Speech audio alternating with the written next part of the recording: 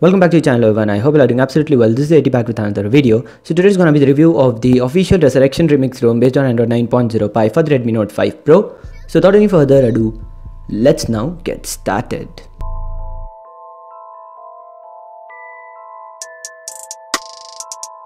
So here is my Redmi Note 5 Pro running the Resurrection Remix ROM. Let me first show you the about device section before showing you anything else. So going into the about phone and the Android version. As you can see, this is the Resurrection Remix ROM. It's here, the logo. The Android version is Android 9.0 Pie, obviously, as you can see. So going back, let me show you the security patch level that is of February 5, 2019. That's really good. Also, the vendor security patch level is of 1st January 2019. That's great again. The kernel here is the pure CAF plus kernel version 4.4.174 and the build date here is Saturday, February 16, 2019. So this is the latest build at least at the time of recording this video. So going into system, here are a couple of other things like the basic gestures. As you can see, jump to camera, swipe up on home screen and prevent ringing. Those are the basic gestures. By the way, there are lots of customization options which I'll be showing you in a moment. Digital well-being is also there. As you can see, here it is. So going back, let me talk about the fingerprint scanner. As you can see, the fingerprint scanner is working absolutely well and it's fast enough. As you can see, it's fast enough, no issues with anything. And also all other skill lock types are working absolutely well, no issues with anything over there. Even the location sensor works fine, no issues with that. Going into display option, here are a couple of standard stuff like the live display which is working absolutely well. Let me put it to night. And as you can see, working absolutely well. You can change the color temperature of it from here. Also the color calibration and also the picture adjustment. This is regarding the display. Let me close this one for now. Let us try reading mode. And here it is guys, reading mode is working absolutely well. As I told you earlier, reading mode turns everything into gray color, grayscale color. As you can see, everything is turned into gray color including the accent color. That's the reading mode.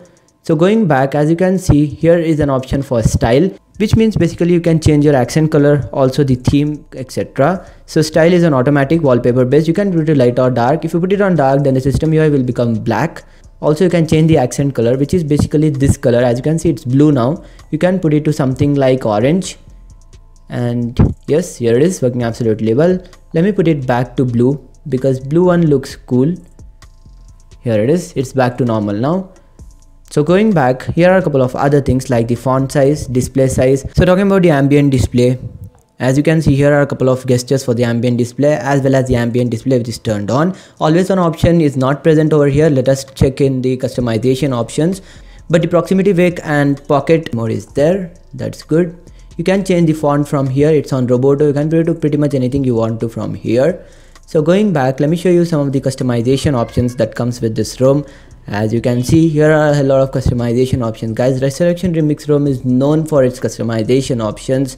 It is almost, I think, 90% or you can say 100% customizable, and it's well organized over here. So first on the list is the status bar customizations, and first thing is the clock customization. So going into clock position, you can change the position of the clock. It's on left, you can put it to right or even center. As you can see, everything works fine. The clock has been shifted towards the center now. You can also enable show seconds. It will show seconds there. You can also enable AM or PM in small or normal font. As you can see, you can also enable date if you want to in small font, and also you can change the format of the date. It's just showing the date, that's Saturday. If you want, you can put it to date, day and year if you want. Here it is, a lot of options. That's really cool. You can also change the date position. Left of the time it is now. As you can see, the Saturday is showing over here left. Let me put it to right. Now it's shifted towards the right. I hope it is visible in the camera. So that was regarding the clock customizations. Going into show net activity in status bar, that's basically network traffic monitor which is enabled. It will show your current upload and download speeds. That's also a really good option. Going into battery status, as you can see, you can change the battery style from here. It's on portrait, you can put it to dotted circle. As you can see, here is the dotted circle. Also you can enable the battery bar if you want to. It's a small line over here on the display. Here it is. It's not visible in the camera though, but it is working fine. Let me close this one for now. Battery percentage has been enabled by me. It comes hidden by default. You can put it next to the icon or inside the icon if you want to. Going into brand logo, you can enable Resurrection Remix logo. Let me put it towards the left. As you can see, looks cool. I'll leave that enabled. Also notification ticker, system icons. Yeah, you can enable VoLTE icon if you want to. Have disabled it. I don't want that. If you want, you can enable that. Status bar gesture are present over here. Brightness control over status bar and double tap to sleep. It is enabled by default. Brightness control is disabled by default. You need to enable that. It should work fine, by the way. As you can see, working absolutely well. No issues with anything. So you can enable animations for the quick toggles. There are only two animations, flip and rotate. Let us try flip. So whenever you hit a quick toggle like this, so it will give an animation over there. That's the quick style animations. So these were some of the animations that are present for the quick toggles. Also the quick pull down option is present. You can enable that. It's turned off by default. You can put it on right. As you can see, it will show all the quick toggles rather than just showing like this. This is quick pull down.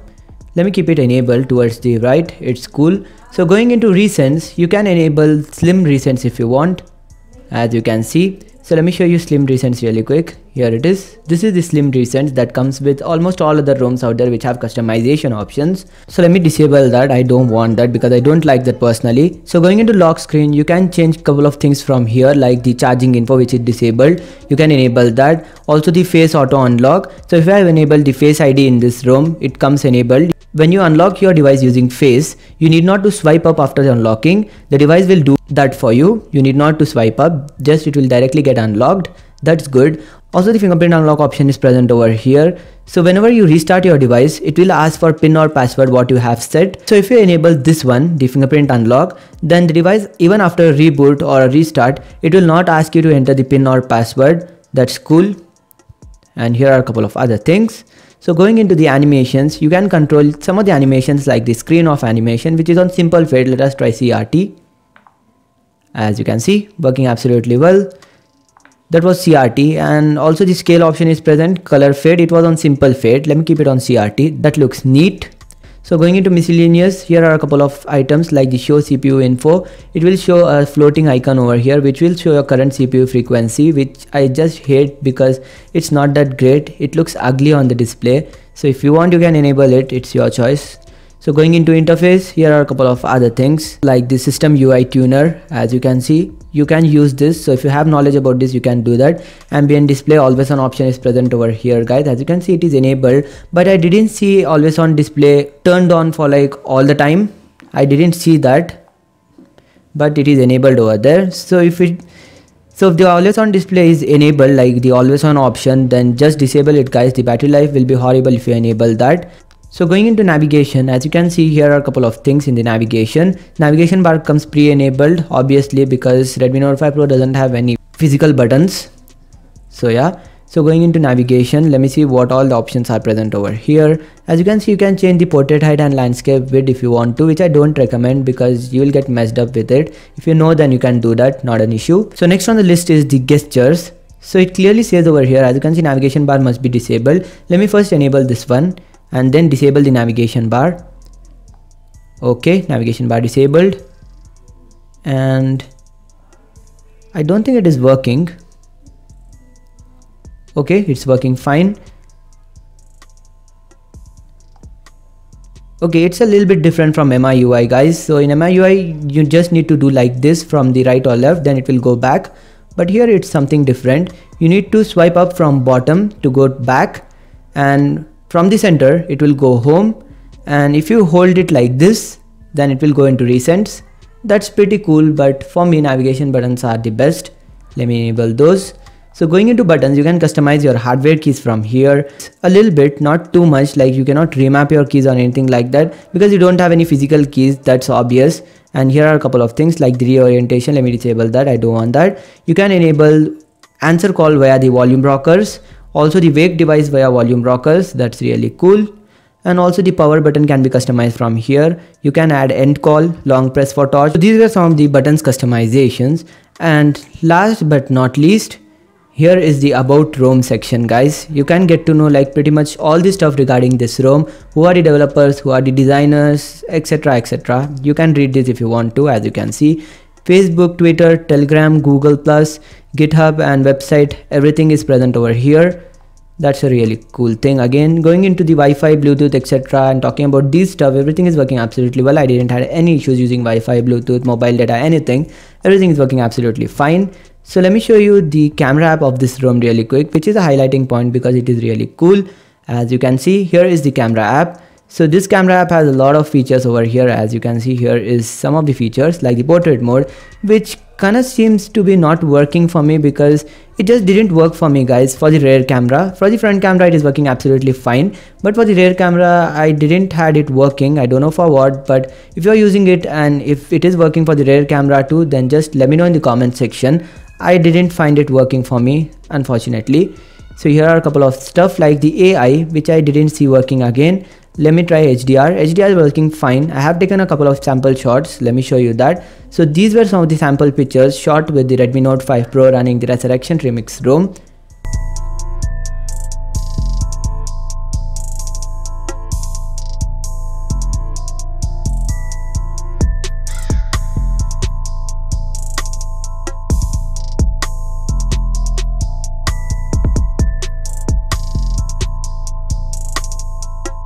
So talking about the video recording, 4K video recording is present, guys, and it is working absolutely well. Let me show you that. So it's on 1080p. Let us try 4K. Going back, as you can see, working fine. No issues with anything. Let me disable that for the moment. Let me show you some of the settings that comes with the camera app. The image stabilization option is enabled. I didn't enable it, pre-enabled. And a couple of additional settings which I don't recommend you guys to play with. If you know that, you can do, else don't do that.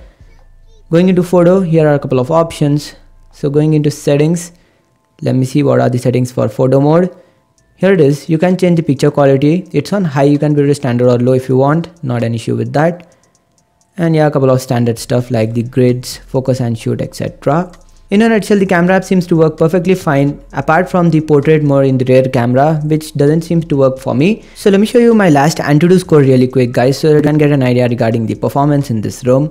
So going into Antutu benchmark, as you can see, I've got a score of 1,13,861. I know this score is not the best what we have seen. I think so we got a score of 1,25,000 in the Oxygen OS, but here I've got a score of 1,13,861. Nevertheless, talking about the performance in this ROM, it's really good. I didn't have any issues. There aren't any lags in the system. Not even minor lags were there. That's really a cool stuff by the developer. The kernel is really good. I didn't had any issues playing PUBG in this as well.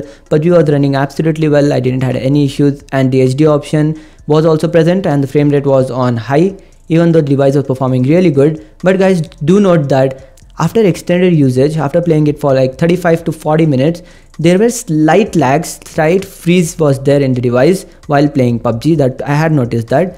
But not an issue. You can definitely play PUBG without any issues in this ROM. In a nutshell, the performance in this ROM is really good. No issues with anything.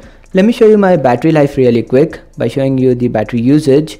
So going into battery usage, and here it is, guys. As you can see, when I first booted the ROM, the device was somewhere around 85% of charge. Later I played PUBG. It says 41 minutes, 10% of drain, which is not possible. So PUBG I played for like 1 hour this time, 60 minutes exactly.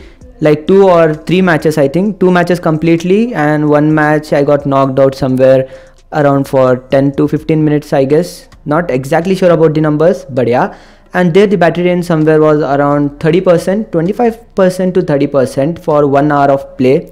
It's a little bit more, I think, when compared to the official MIUI, but nevertheless the performance was really good in PUBG. I didn't get the HD option in the official MIUI, by the way. It was present in all other custom ROMs, but I didn't get that option in the official MIUI. It was just saying that this option will be enabled for your device really soon, or available for your device, whatever, but that option was not there. PUBG gameplay was good, and I used YouTube, camera app, benchmarks, and also some music, etc. Pretty much the typical mixed usage over here. And now the battery has gone down to 53%. And talking about the standby time in this ROM, it's really good. It had drained somewhere around 3% for around 12 hours of standby. That's a really good thing again. And yeah, so in a nutshell, the battery life in this ROM is pretty good when compared to official MIUI, Oxygen OS, Zen UI, and Oxygen OS OnePlus 6T. Official MIUI takes the first place, and later this ROM takes the second place. Then comes the Oxygen OS OnePlus 6 port. Later comes the Zen UI, and then at last the Oxygen OS based on Android Pie 1+60 port. So these were some of the ROMs which I have tested till now. More videos will be coming out, more ROM reviews will be coming out, so make sure to subscribe to the channel and turn on notifications. So this was regarding the battery life, which is good, no issues with anything like that. And talking about some of the other things like the sound output in this ROM, it is also really good. I didn't had any issues using the music player, but guys, do disable this one, the audio effects. It has a significant impact on the sound output in this ROM. That's one thing which I noticed. If you are using your headphones, then you can enable that, not an issue. I was using the speakerphone, by the way. FM radio is also there, as you can see. Here it is. You need to plug an headset in order to use the radio. As you can see, it says that. That's a cool touch again, because the quality will be just horrible if you don't have a headphone there. Some ROMs come with that option too. So guys, I guess I have covered most of the aspects of this ROM in this review. So it has gone like a very long review, but it is worth watching because I have shown most of the customization options which people keep on asking. So this was a quick little review of the Resurrection Remix ROM Android 9.0 Pie official running on the Redmi Note 5 Pro. So that's pretty much it for this video, guys. If you liked it, please give it a big thumbs up and do subscribe to my channel for more videos like this. Also do follow me on Instagram and Facebook. I'm active over there. You can ask me any questions. For live updates and behind the scenes, follow me on Instagram. I have stories every single day over here, so do check it out. This is all about technology 24/7. Signing off for the moment. You guys have a great day. Peace.